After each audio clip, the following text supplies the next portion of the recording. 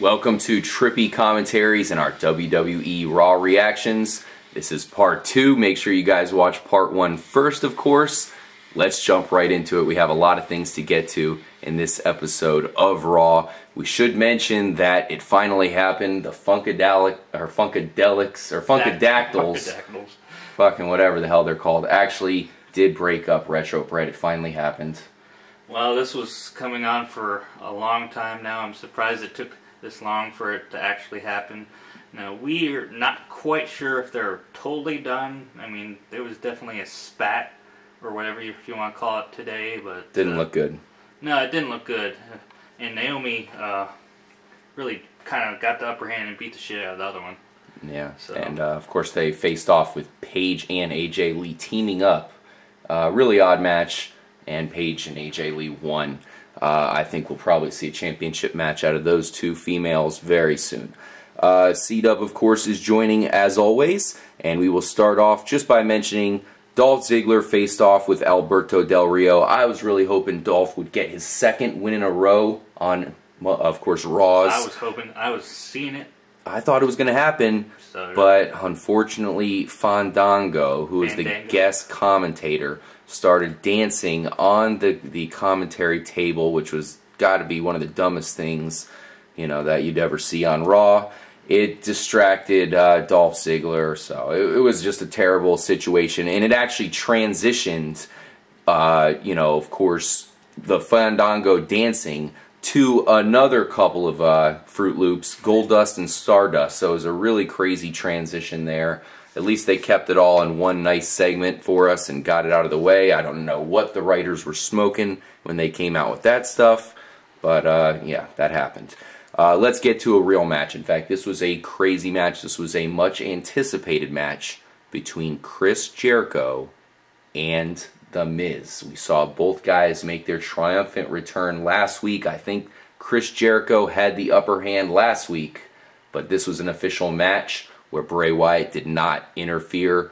Corey, what happened in this epic matchup tonight? Yeah, we saw a great reaction for Jericho. Lukewarm, pretty shitty reaction for The Miz. Honestly, guys, quite frankly, The Miz sucks. He's fucking trash. I don't want to see him on TV anymore. Who cares? Chris Jericho beat him after he punched him right in the fucking face. It was stupid. We heard Miz's awful chants. Everybody fucking hates The Miz. Miz sucks. Jericho wins. That was awesome to see. Love Jericho. Walls of Jericho submission victory. Bray Wyatt interrupts and is on the stage in his rocking chair. Says we're all waiting for Jericho to save us. Bray Wyatt wanted to know how Jericho is going to save a universe whenever he can't even save himself. He went on to say that his words will not protect him from Bray Wyatt and the Wyatt family. And the people that used to be Jerichoholics now sing a different tune. But before Bray Wyatt could continue, we heard Chris Jericho in a throwback to classic Y2J asked Bray Wyatt if he would please shut the hell up. Went on to call Bray Wyatt Quiet Wyatt, which of course was a nice 80s hair metal reference. Jericho, a big fan of Quiet Riot, the band there, in case anybody didn't catch that. Jericho threatened to fight Bray Wyatt right then and there. Of course, Rowan and Harper mysteriously show up on the ramp. Jericho hesitates. We heard some more dueling chants between Y2J, and the chorus of he's got the whole world in his hands. Guys, this is going to be an awesome feud once they finally face off in a big-name match on pay-per-view.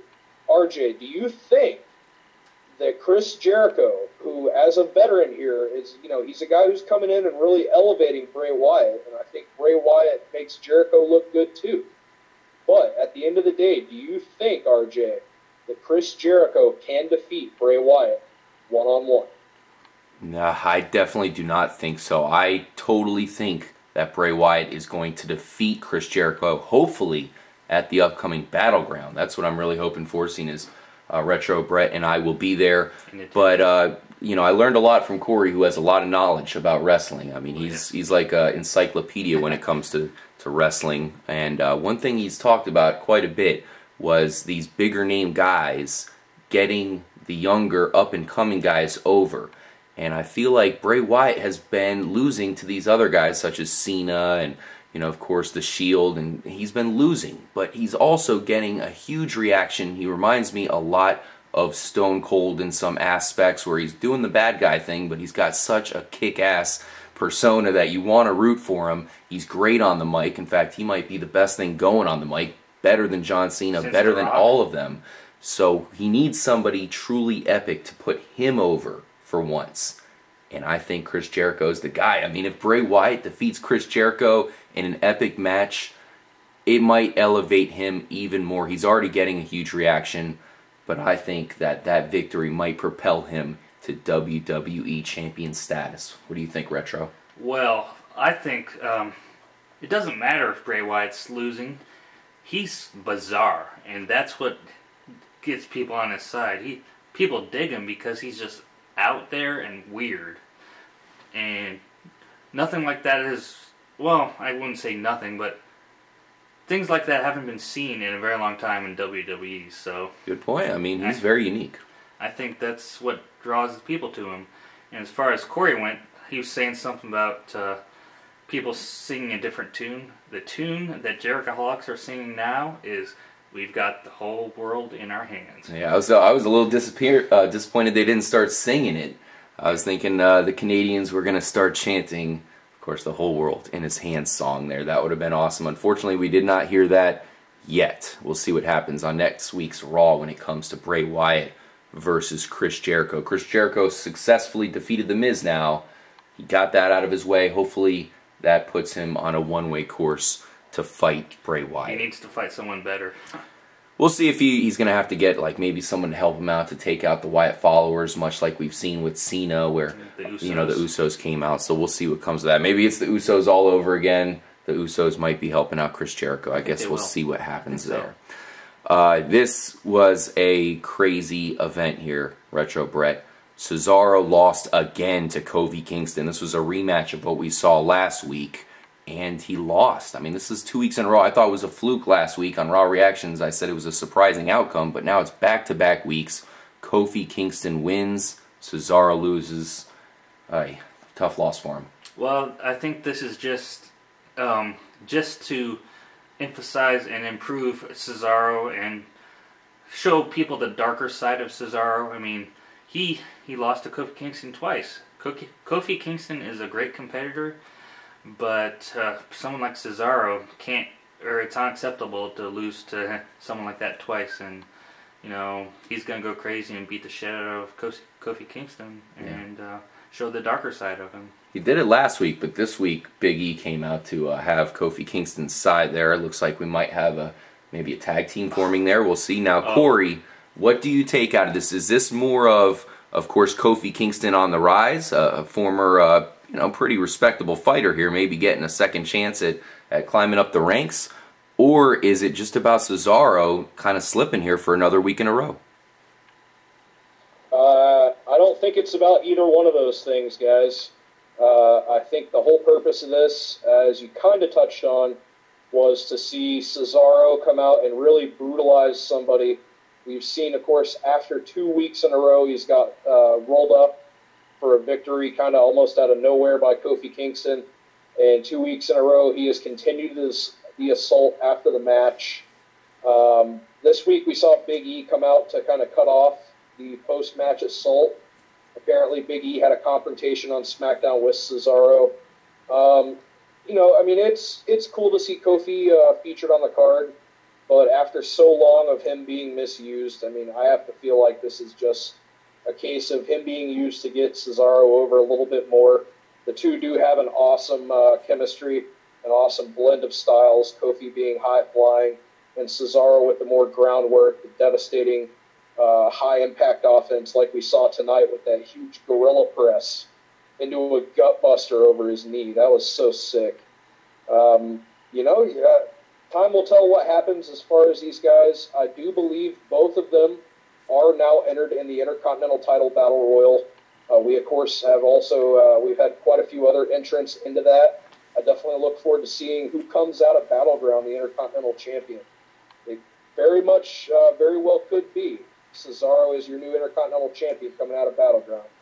Yeah, I'm disappointed at the back-to-back losses by Cesaro, of course, at Raw, but I still think he's the favorite heading into that matchup for the Intercontinental Championship. He's going to have a lot of guys gunning for him, that's for sure. Bo Dallas came out and fought against El Torito. I mean, El Torito challenged Bo Dallas. Apparently, you know, Bo Dallas is not going to back off of any challenge, even if it's from a little guy there. I mean, this was an epic event, Corey. This was like watching the moon landing all over again. It was an inspiration for all of us, and I think we're all a little bit smarter for watching that. Oh, most definitely, man. I mean, that was, you know, I definitely had a tear in my eye. That was one of the most beautiful, epic, you know, contests and stories that have ever been told inside of a WWE ring. I give it 6 stars out of 5. You can forget about the Ric Flairs, the Harley Races, the Ricky Steamboats. All those guys are nothing compared to the technical expertise of one El Torito. Yes, congratulations, Bo Dallas. You deserve it.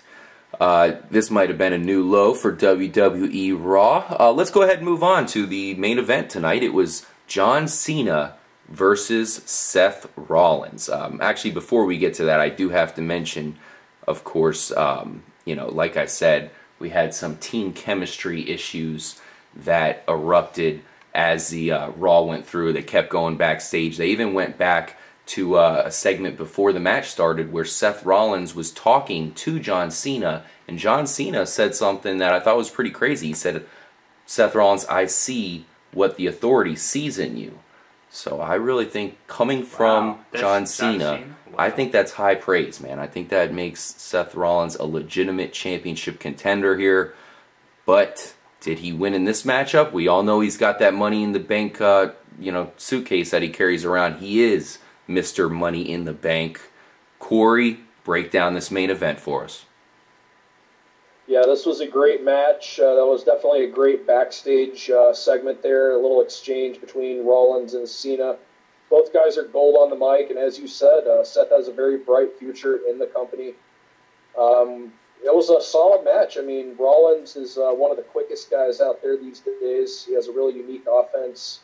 It was kind of short with those two as far as their, you know, their match. Pretty much towards the end there, we saw Kane come out, his music hits, and it sort of distracted John Cena. And at that point, we saw, of course, leaving John Cena open, we saw Randy Orton ambush John Cena from the crowd.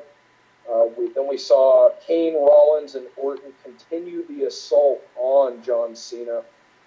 But then out comes Roman Reigns. He kind of took his time, but Kane sort of met him there in the aisleway and got met with the devastating Superman punch.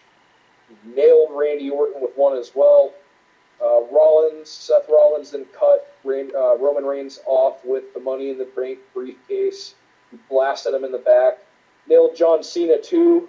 And then at that point, guys, we saw the big tease. Will Seth Rollins cash in? And he kind of waited for just a second, and then sure enough, he called for referee Charles Robinson, who kind of took too long to actually ring the bell once again. This is 2 weeks in a row we've seen a bit of a delayed reaction on the cash-in. But before he could, Dean Ambrose attacks Seth Rollins, makes good on his promise to prevent Seth Rollins from cashing in until he gets his revenge first from Seth Rollins turning his back on him and the Shield. Guys, I know both of you are going into Battleground, certainly looking forward to this as much as I am. Coming out of tonight's match, was there anything big that you guys took out of this in relates to who you think might be the WWE Champion after Battleground is all said and done? I'm definitely looking at Roman Reigns here. I mean, going into tonight, as I mentioned in part 1, John Cena was my heavy favorite despite going against 3 big dogs, of course, at Battleground. But tonight, I think, might have pushed the favor a little bit towards Roman Reigns, because the very last thing that happened was Roman Reigns speared Kane, kind of saving John Cena there again. And then they had a little friendly exchange at the same time. Of course, it was foreshadowing what's to come. These guys have a friendly relationship apparently right now, but it cannot stay that way because Roman Reigns seems like an unstoppable force. His Superman punch is completely devastating. He takes out everybody right away. That is very rare in the WWE. I mean, it harkens back to Stone Cold coming in and giving everybody the stunner. I mean, this is crazy the way Roman Reigns can completely take over at any moment, Retro Brett. Well, to me, the match at Battleground is a two-horse race. It's Cena versus Roman Reigns. The other two just unfortunately happen to be in the match. We will go on strike if Randy Orton comes out on top in this one. But that's a topic for another time. I'm going to say Roman Reigns definitely looks very, very dominant these days, and I wouldn't be at all surprised and wouldn't be sad if he beats my favorite wrestler, John Cena. Yeah, I mean, we're going to have to do our preview coming up next week because this pay-per-view is swiftly approaching. But as of right now, Retro Brett, I have to believe you still think John Cena is the favorite, right? Well, I always think he's the favorite. He's a guy that the company can turn to just like that, and they did when they didn't have anyone to put the title on. They said, hey, let's put on Cena. Yeah. He's a horse that can always run with the title, and so I just hope they don't rest on that. You know what I mean? I mean, I like John Cena just as much as anybody else, but variety is the spice of life, and yes, we definitely don't want it to be in John Cena's hands for too long. Corey, I know you asked us the question: did it change anything? And do we have who are we looking at? What about for yourself? Did it change anything for you? And as of right now, who's your favorite going into that championship matchup at Battleground? Is it possibly Kane who's your favorite? Definitely not. I don't think Kane really has much of a chance here. I think, kind of as you said, it's a two-horse race between Cena and Reigns. But there's one dark horse you forgot to mention, and that is Seth Rollins as the Money in the Bank briefcase holder. He has the rights to a WWE Championship title shot at any time he wishes. And I fully expect to see it Battleground he may or may not actually get to cash it in. But, we've seen him try to go 2 weeks in a row after John Cena was sort of hurt and cash it in, but it just didn't work out. I expect at Battleground Seth Rollins to at least try to cash in the Money in the Bank. I don't know who he's going to cash it in on. I would venture to guess probably Roman Reigns. He's got to be my favorite.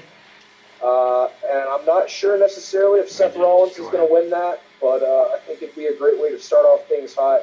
Seth Rollins, Roman Reigns, Dean Ambrose, tie all those guys together into the title picture. Let's go ahead and get the youth movement moving here. John Cena is old hat. 15 times he's had it.